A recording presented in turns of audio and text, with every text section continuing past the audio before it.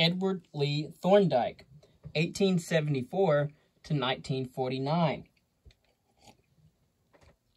One of the most important researchers in the development of animal psychology, Thorndike fashioned a mechanistic, objective learning theory that focused on overt behavior. Thorndike believed that psychology must study behavior, not mental elements or conscious experiences, and thus he reinforced the trend toward greater objectivity begun by the functionalists.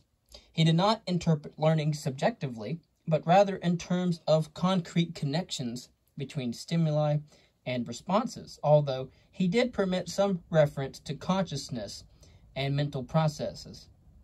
The works of Thorndike and Ivan Pavlov, which we will mention in another reading, provide an example of independent simultaneous discovery. Thorndike developed his law of effect in 1898, and Pavlov proposed a similar law of reinforcement in 1902.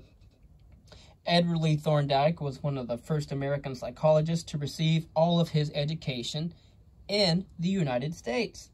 It is significant that this was possible, that he did not have to travel to Germany for graduate study, just 2 decades after the formal founding of psychology.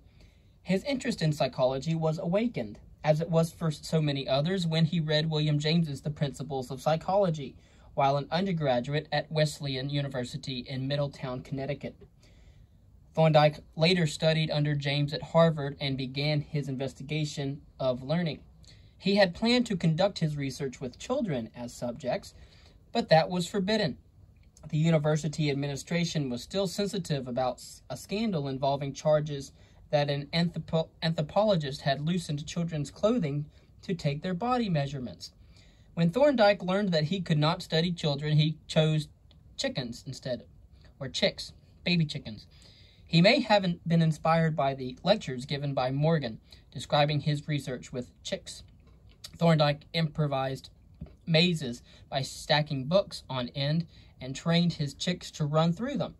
The story is told that Thorndike had difficulty finding a place to house his chicks.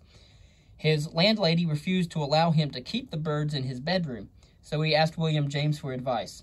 James was unsuccessful in finding space in the laboratory or the university museum, so he took Thorndike and the chicks into the basement of his home, to the delight of James's children. Thorndike did not complete his education at Harvard.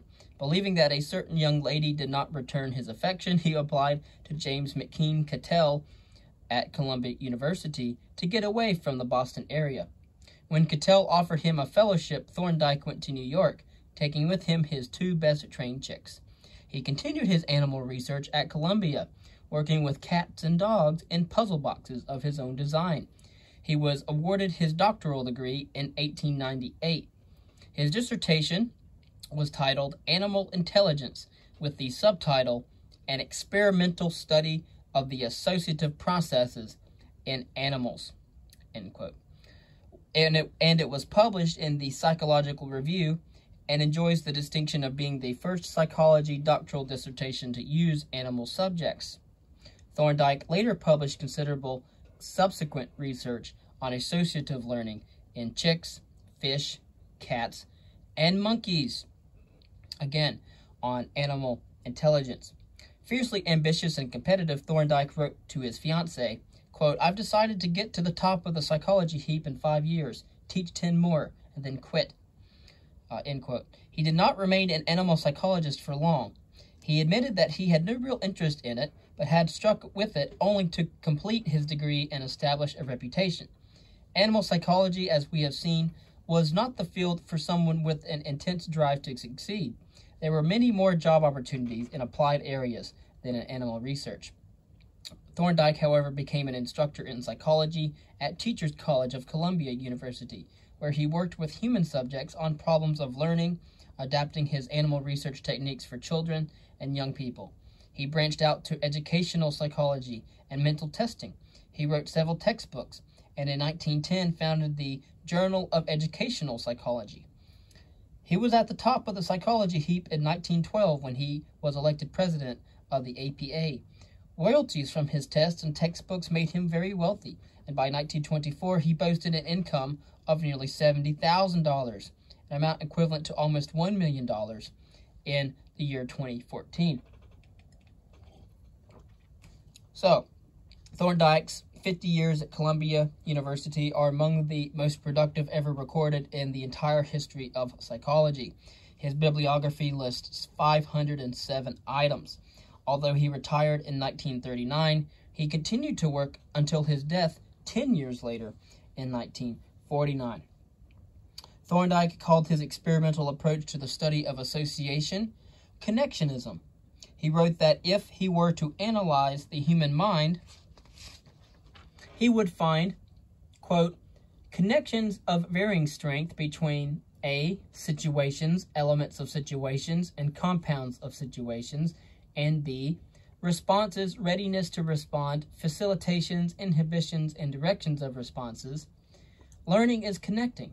The mind is man's connection system.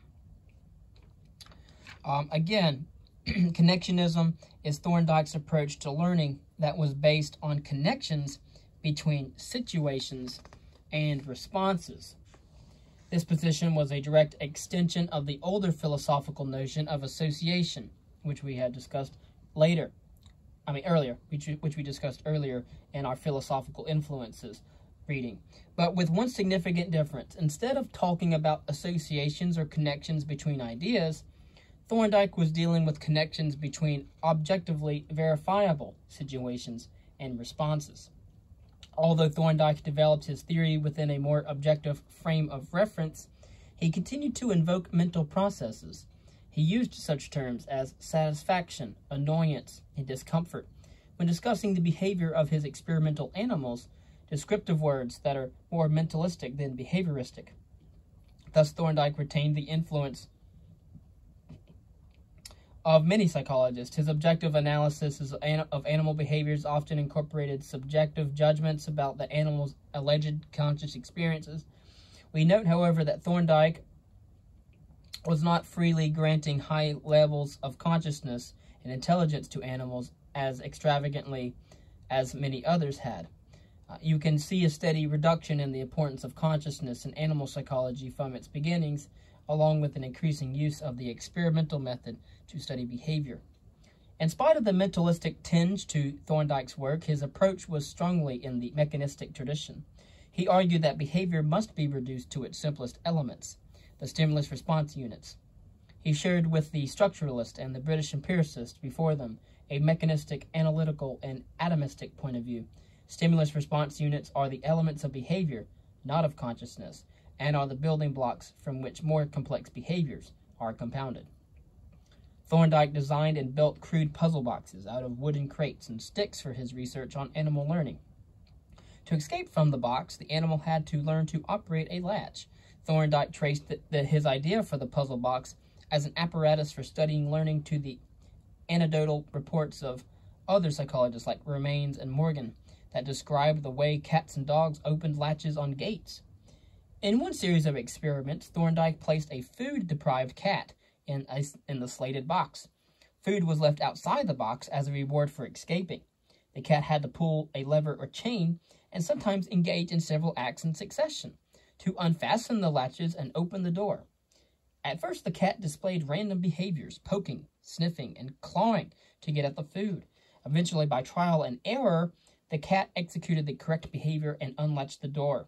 Using the first trial, that behavior occurred by accident. Of course, on subsequent trials, the random behaviors were displayed less frequently until learning was complete. Then the cat would exhibit the appropriate behavior as soon as it was put back in the box again. To record his data, Thorndike used quantitative measures of learning.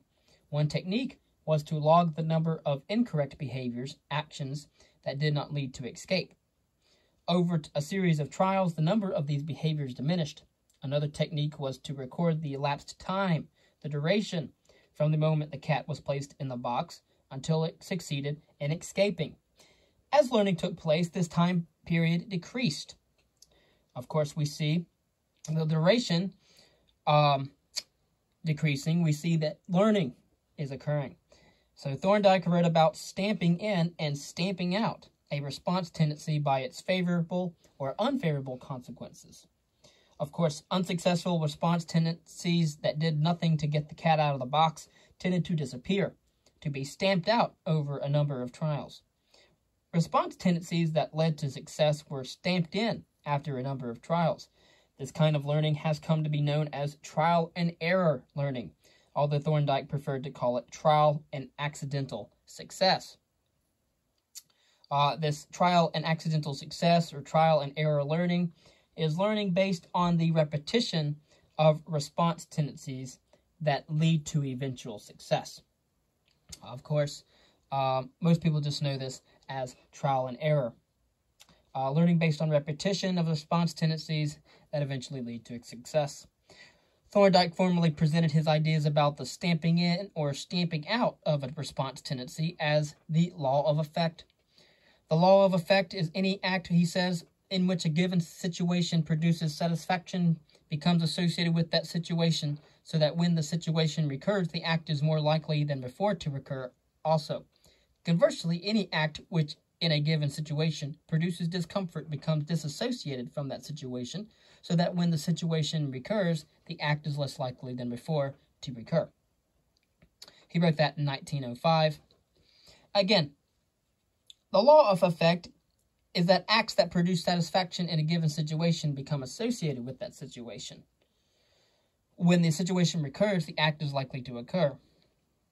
A companion law called the law of exercise, or the law of use and disuse, states that any response made in a particular situation becomes associated with that situation.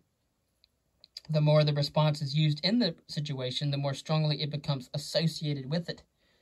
Conversely, prolonged disuse of the response tends to weaken the association. In other words, simply repeating a response in a given situation tends to strengthen that response. Further research persuaded Thorndike that the reward consequences of a response, a situation that produces satisfaction, are more effective than mere repetition of the response. Through an extensive research program using human subjects, Thorndike later re-examined the law of effect. Again, acts that produce satisfaction in a given situation become associated with that situation. When the situation occurs, the act is likely to occur. And so the results revealed that rewarding a response did indeed strengthen it, but punishing a response did not produce a comparable negative effect. He revised his views to place greater emphasis on reward than on punishment as a way of changing behavior. Of course, the law of exercise, again, to recapitulate, the more an act or response is used in a given situation, the more strongly the act becomes associated with that situation. Thorndike's investigations of human and animal learning are among the most significant research programs in the entire history of psychology. His work heralded the rise of learning theory to prominence in American psychology, and the objective spirit in which he conducted his research was an important contribution to behaviorism. John Watson, wrote that Thorndike's research laid the foundation for behaviorism, and Ivan Pavlov also paid tribute to Thorndike. Pavlov said in 1928, quote, "Some years after the beginning of the work with our new method, I learned that somewhat similar experiments had been performed in America, and indeed not by physiologists, but by psychologists. I must acknowledge that the honor of having made the first steps along this path belongs to E.L. Thorndike. By 2 or 3 years, his experiments preceded ours, and his book must be considered a classic, both for its bold outlook on an immense task and for the accuracy of its results." End quote. Now we go to Vladimir M. Bekhterev, 1857 to 1927. Vladimir Bekhterev is another important figure in the development of animal psychology and behaviorism. He helped lead the field away from subjective ideas in philosophy toward objectively observed overt behavior in psychology. Although less well known than Ivan Pavlov, this Russian physiologist, neurologist, and psychiatrist was a pioneer in several research areas. He was a political radical, openly critical of the Tsar and the Russian government. He accepted women and Jews as students and colleagues at a time when they were excluded from Russian universities. Bekhterev received his degree from St. Petersburg Military Medical Academy in 1881. He studied at the Universities of Leipzig with Wundt, took additional courses in Berlin and Paris, and returned to Russia to accept a professorship in mental diseases at the University of Kazan. In 1893, he was appointed chair of mental and nervous disease at the Military Neurological Institute, which now bears his name. Bekhterev and Pavlov became enemies after Pavlov published a negative review of one of Bekterev's books. Quote, the enmity between Bekhterev and Pavlov was so pronounced that they would insult each other in the street. If they ran into each other at the same Congress, they would soon be embroiled in dispute. Forming cliques and slinging snide shots at each other, they were engaged in a constant struggle to expose one another's faults and weaknesses. No sooner had some pupil of Bekhterev made a public statement than it was parried by Pavlov's retort, which followed virtually as a conditioned reflex. End quote. In 1927, 10 years after the Bolshevik Revolution, which, as you know, occurred in 1817, toppled the Tsar, Bekhterev was summoned to Moscow to treat Joseph Stalin, who was said to be suffering from depression. Bekhterev examined the dictator and told him the diagnosis was severe paranoia. And you got to think here, if Stalin has extreme paranoia and he had depression, when he said that Hitler indeed had escaped from Germany after the war and went to Argentina like Mengele, you got to think about that. I got to think about, what are the underlying conditions of this person that makes this statement. Of course, there was no body found, but it doesn't make Stalin a credible source. But you got to think about these kinds of things.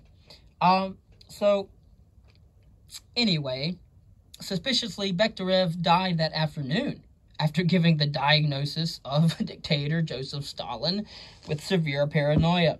Of course, no autopsy was permitted, and the body was quickly cremated. It was suggested that Stalin had Bekhterev poisoned as revenge for the psychiatric diagnosis. Stalin later ordered Bekterev's research work suppressed and had his son executed. In 1952, a year before Stalin died, since Stalin died in 1953, the Soviet Union issued a postage stamp honoring Bekhterev. Whereas Pavlov's conditioned research focused almost exclusively on glandular secretions, Bekterev's interest was the motor conditioning response. And we will talk about Pavlov in our next reading. But in other words, what Bekhterev did was to apply Pavlov's conditioning principles to the muscles. Bekterev's basic discoveries were the associated reflexes, revealed through his study of motor responses. He found that reflexive movements such as withdrawing one's finger from the source of an electric shock could be elicited not only by the unconditioned stimulus, the electric shock, but also by stimuli that had become associated with the original stimulus. For example, a buzzer sounded at the time of the shock soon brought about by itself the withdrawal of the finger. Okay, so to explain associated reflexes are reflexes that can be elicited not only by unconditioned stimuli, okay, but also by stimuli that have become associated with the unconditioned stimuli. So we're gonna unpack that.